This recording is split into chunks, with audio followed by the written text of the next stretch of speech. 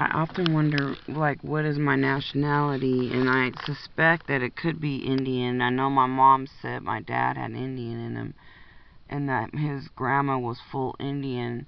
So she kind of let me know that I had Indian, but I didn't know which tribe.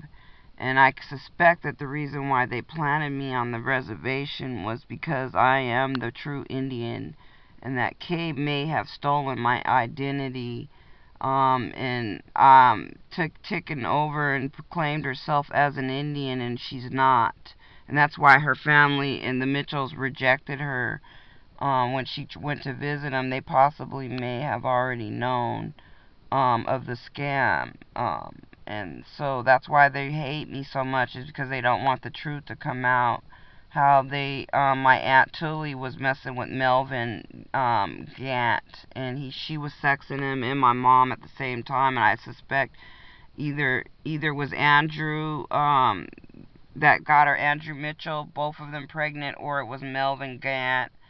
Or I possibly could just be black market baby that my mom was dealing with when the military police were trying to arrest her just before she fled Germany. They were trying to catch her for dealing in the black market. She said it was for cigarettes, and that's why our state right now is making a real big deal about tobacco and stuff, because they know about how they were after her, but they never came and got her, and they knew she was dealing in the black market, but they let her come over to America freely and travel back and forth, because she works for the government. And I've saw some secret papers in her file that are backwards and in different, like, spy language, so I knew back then, but she hid him and took him with her to Kay's. So I've been trying to find him so I could record him, but she already knew I was on to her.